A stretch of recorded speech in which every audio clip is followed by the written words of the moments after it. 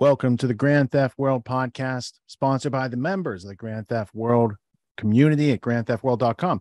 It's October 9th. This is episode 101. One Nation Under Blackmail. We're going to be getting into this book tonight, just volume one. We're going to have special guest Whitney Webb, and we got a lot to talk about tonight. In this week in history, in Grand Theft World history, Elon Musk decided he wants to buy Twitter. He was about to go to discovery on his lawsuit. He decided he actually wanted to buy Twitter, which is a big turnaround. This has been going on for like 6 months, if you've been following the story. And then Twitter said afterwards, I don't think we want to sell to you. So now there's like another blockage in that whole thing going on. So as you all know, Elon joined the board of Twitter. Then he changed his mind. Then he offered to buy the company. And changed his mind again. Something to do with bots or some other such nonsense. That's because Elon Musk is an overgrown child, ladies and gentlemen. We're going to treat him like one. So we took him to court to make him buy. Now, he's changed his mind again. Says he wants to buy the company after all. So, here's what we're going to do. We're not going to sell. No, sir. Two can play at that game, Mr. Musk. Yes, sir. Yes, they can. Prosecution rests, Your Honor. Counselor? Everything that guy just says is bullshit. Thank you. Elon Musk has said that Twitter essentially is refusing to take yes for an answer. The deal has been done. Basically, Elon came back and said, all right, well, I'll just give you exactly what, the exact amount of money that you wanted in the first place, all this stuff. And now, in the 11th hour, Twitter is refusing Elon's new $44 billion bid. Elon himself even commenting on it, calling it a plot twist. Now, today, Elon hasn't said much. There was hope earlier in the week that he would be able to take over Twitter as early as today. However, it looks like right now, best case scenario will be earlier in the week.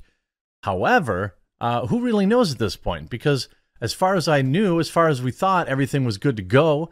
And now all of a sudden, it's at a screeching, grinding halt. And it's been really bizarre to see.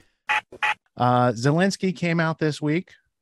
He called for a NATO nuclear preemptive strike on Russia, which is like the least strategic military decision in history, or request in history. It's kind of silly, but it could end up with a big catastrophe, domino effect that could affect a far broader spectrum than just folks in his own country. So we better look at that.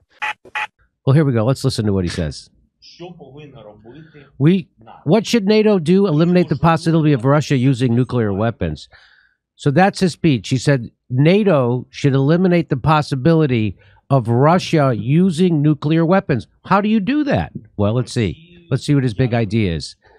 His big idea is, but what is important, I once again appeal to the international community, as I did before February 24th. We need preemptive strikes so they'll know what will happen to them if they use nukes and not the other way around. So that if someone uses nukes on you, you then use a nuke back. He's saying we should do preemptive strikes to show them what will happen if someone uses a nuke on us. So he's calling for preemptive nuclear war. Don't they already know what happens when you nuke someone that has nukes? So that's why he's saying, I thought we all know. Yes. He's saying, let's preemptively do this. But not even for us, just for anybody. He's saying, don't wait for nuclear strikes and then say, oh, since you did this, take that from us. He's saying, don't wait to retaliate.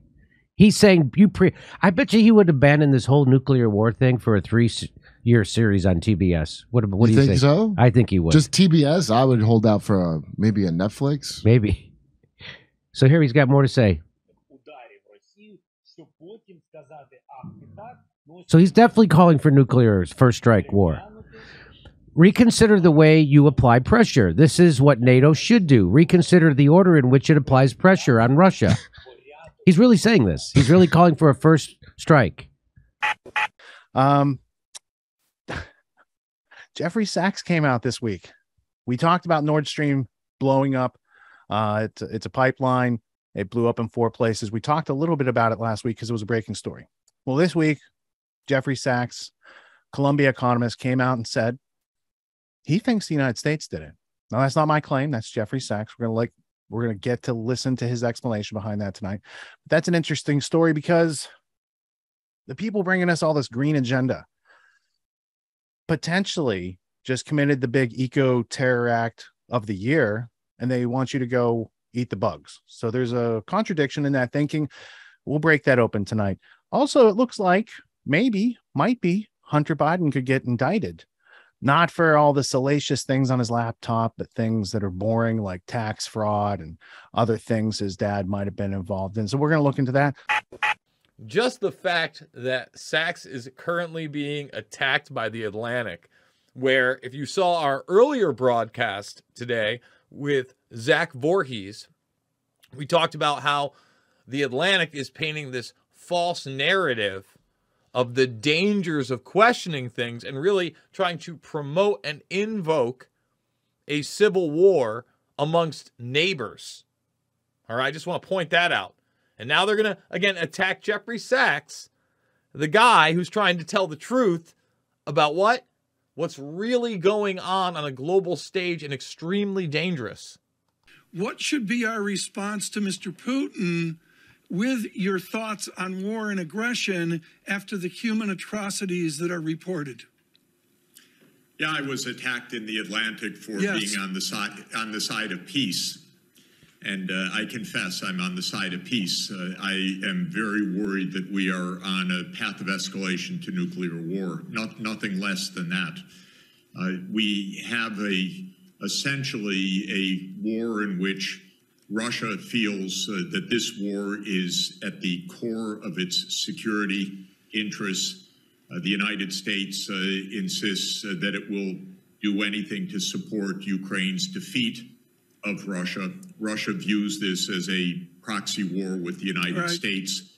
And whatever one thinks about this, this is a path of extraordinarily dangerous escalation.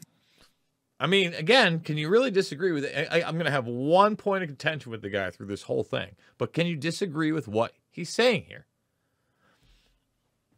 I don't want any type of high-scale nuclear weapon being used by any side anywhere in the world.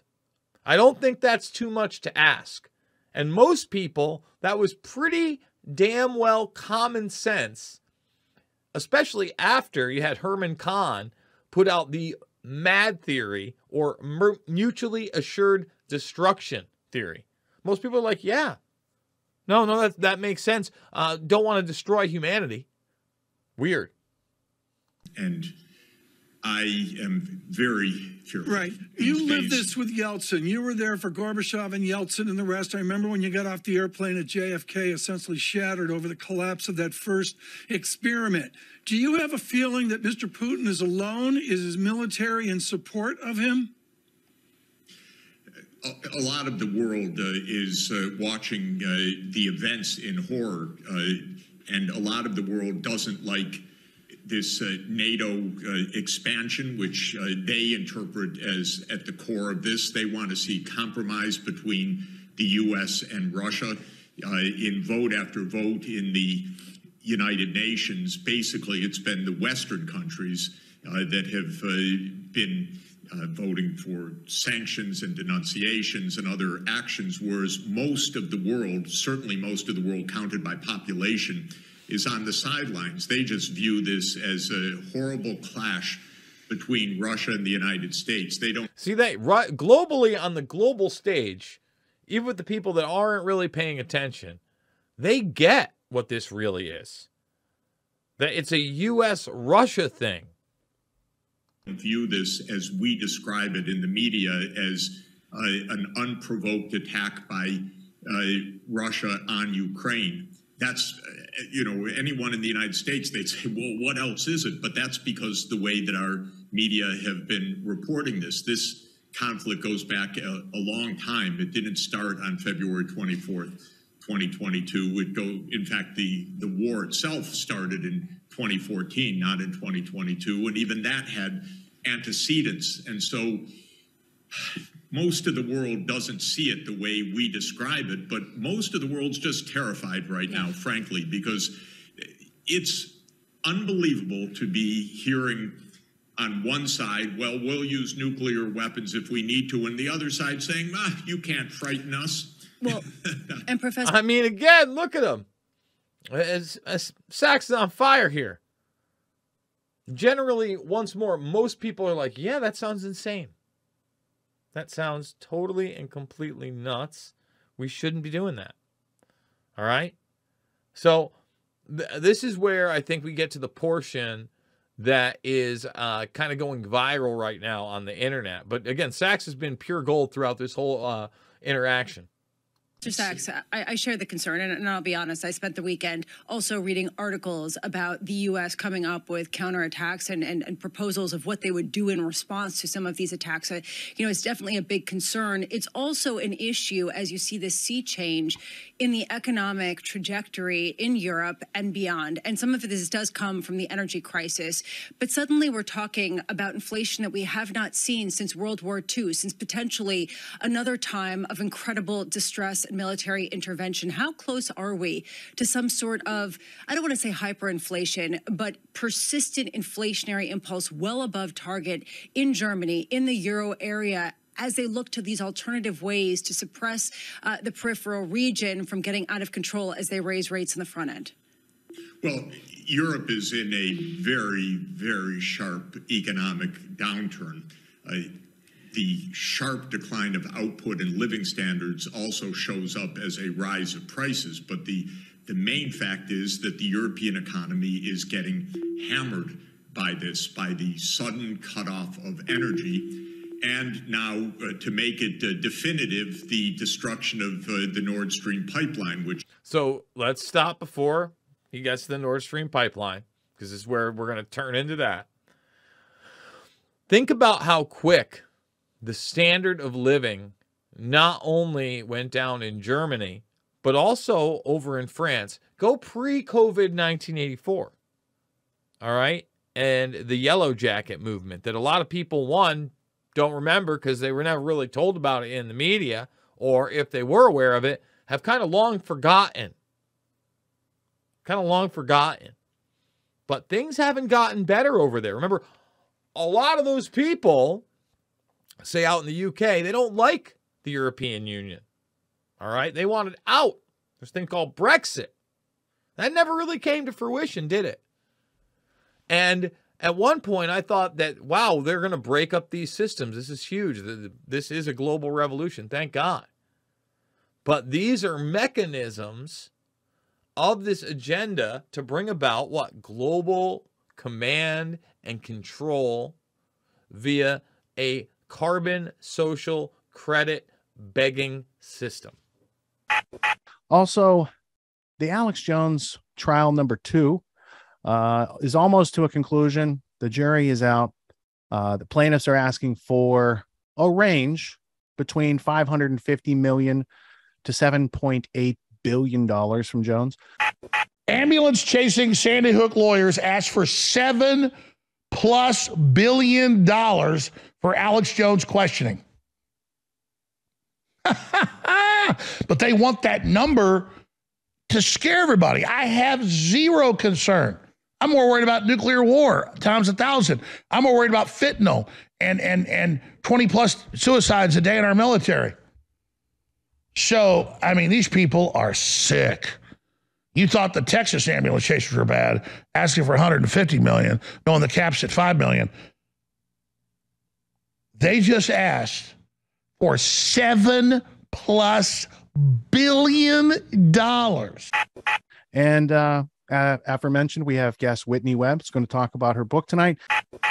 What do we do? What do you do when the government has to be investigated and it can't investigate itself? And so that's kind of what I hope the discussion, I hope that's the kind of discussion that this book generates for people, particularly people who haven't really gotten into this stuff before and don't really know this history. Because, I mean, this has been going on for a long time. This has an insanely huge body count. It's been stealing our wealth. It's been, motive for war after war, all sorts of things. And these are the people who are basically the real terrorists that we're being told that we have to fight against all the time. They're not who we think they are. And so, how do we bring them to justice? Can they be investigated? I mean, I think it's pretty clear that we can't rely on the FBI for, anything anymore. So what do we do? They do hate us for our freedom. They hate us for our faith. They hate us for our optimism, for knowing that we can have the human capacity to learn our way out of these problems. They've got deep capture on our justice system, political system. Yes. But at the end of the Iran-Contra, I think it was the Walsh report, there was like Latin, and it said, who will watch the watchers? And I think you are watching the watchers. And this is a mirror for them to see, hey, we see what you're doing and we know it's wrong. And even though we don't have all the details, we have plenty of details to know that this needs to be resisted. It needs to be scrutinized. It needs to be investigated. It needs to be adjudicated. And we are not going to continue living human generations into the future with this type of predation on ourselves, intraspecific kleptoparasitism. We don't need it. We don't want it. We didn't ask for it, but it's here. And they're still raining down their agenda harder than ever, trying to, like, they're desperate right now. So their desperation, like, they stink of desperation at this point with all the censorship and lockdowns, all this stuff. We own the science, World Economic Forum. You're going to eat bugs and like it. And so I really want to thank you for writing volume 1 and to talk about volume 2, foreshadowing the next conversation. These are essential elements of freedom. And if you don't understand how these things come together, you're going to be getting played by the game. You're going to be part of the enterprise that they're building out there. And it's an enterprise of slavery. It's an enterprise that is, you're going to be the fuel for the enterprise. Right. You're not going to be a part of it. You're going to be the cannon fodder for it, basically. Yeah. And last but not least, Del Bigtree of the High Wire broke some news about the CDC and their V-Safe software. They've been tracking people through the vaccine stages of COVID. And his legal team has gotten together like a FOIA request lawsuit situation where they got some data. And they've made some software so we can crawl the data and actually get some real science going on in these decision-making processes. It doesn't look as sparkly as they advertised it to us. Now that it was 463 days, you tell us, from the time that you requested this V-Safe data. V-Safe is a CDC program where you just kind of report how you're doing after you got the vaccine. 463 days to get it. Why did it take so long in your estimation, sir? It's a very good question. Why did it take numerous legal demands, multiple appeals, 2 lawsuits, in fact, before the CDC finally handed over the V-Safe data, which is already de-identified data for the most part that they provided just 2 days ago, 144 million lines of code that they could have provided in a matter of minutes at any point? It's a great question. Maybe the answer is that now that we have that data and we've looked at that data, of the 10 million users within V-Safe, 7.7% of them had to seek medical care after vaccination. That is an incredibly high percentage, it appears to me. Yeah, and if I can, sir, I just want to put this graphic up to kind of follow along with you. You're right, 7.7 required medical care. We're talking about emergency rooms, hospitalizations. There it is right there. And on top of that, not to go you one better, but this is your information, another 2.5 million, we're talking 25%, missed work or school or had bad reactions to the vaccine. What's the takeaway for you from this? Is it significant? It is. It seems incredibly significant. A big reason that they pushed the COVID vaccine is they said, look, not everybody's going to get, seriously injured by COVID, but for many, it'll prevent them from having symptoms, being hospitalized, missing work. Well, now that we have the data, we could see that getting the vaccine caused 25% of people who got the shot within this data set of 10 million people to miss work, to have some serious event affecting their normal life functions. Hello, everyone. Del Bigtree here from the High Wire. We have breaking news. Our nonprofit, the Informed Consent Action Network, has just received the V-Safe data from the Centers for Disease Control and Prevention. This is the app that was provided to those people who received the COVID-19 vaccine so that they could accurately track any adverse events that happened because of the vaccine. The CDC has been withholding this information from the public, and that's why our nonprofit, ICANN, sued and won. And now they've provided us with over 144 million lines of health data, a huge, gigantic file that we've assembled and put on our website. So all you have to do is go to iCanDecide.org/vsafe and check it out today. Take a look at how this works. We now know on our dashboard that there was 10,094,310 people that participated in the vSafe app. Of those, 3,353,109 reported some form of an adverse reaction. That number seems huge to me, but that's just my opinion. This is not about opinion. This is the actual raw data from the CDC collated together with this amazing dashboard built by ICANN. The CDC had billions of dollars to build something like this. They didn't do it, so we did it for them. There's all sorts of ways that you can search this, and just look at all the results for Moderna or the Pfizer vaccine. Those that reported on the Pfizer vaccine. Perhaps you want to just look at the women in the study that were affected, and we click here. Maybe you just want to see the exact symptoms that the app was collecting. You can go to here, symptoms, and start looking through all the different symptoms that were collected in this incredible data set. You will only find it at iCanDecide.org/vsafe. So we'll be here for the next 6 or 7 hours. We'll be smashing this week's current events into historical context, going on some deep dives. We also have this little juicy tidbit, the centennial issue of Foreign Affairs, the Age of Uncertainty. So we'll be sure to take a good look at that this evening as well. Let's kick it off, though, with Luke Rudowski from We Are Change and thebestpoliticalshirts.com. And let's get the show on the road.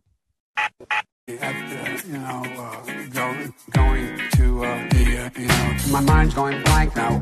What's happening? What, I can't remember. I'm gonna lose track. My mind's going blank now. What are you talking about? What the hell's going on here? Where the hell are we? My mind's going blank now. I can't remember. I don't know what the hell he's talking about. What am I doing here? My mind's going blank now. Where am I headed? I keep forgetting I'm president. Where am I? No idea. Last night on the television, I was on a telephone rapidly rising and with I don't know. COVID has taken more than 100 years. Look, here's why it's reflected in the NHDI. America is a nation that can be defined in a single word. I was in the foot in we're going to seize the ill-begotten gains of Putin's kleptocracy. Yeah. NATO's purpose is to defend against aggression. Let me make that near and dear to you that you would like to be able to. Anyway. My mind's going blank now. Now that right there is definitely a top jam, and if only he was as good as an auto-tuned singer as he was a president, maybe we wouldn't be facing the prospects of World War III and economic calamity. But hey, you can't have it all.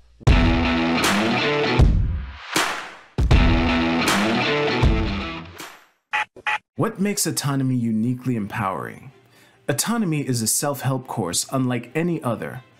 Over the course of our 12-week program, you'll experience weekly live lectures from Richard Grove, specifically designed to equip you with the skills you need to set yourself free.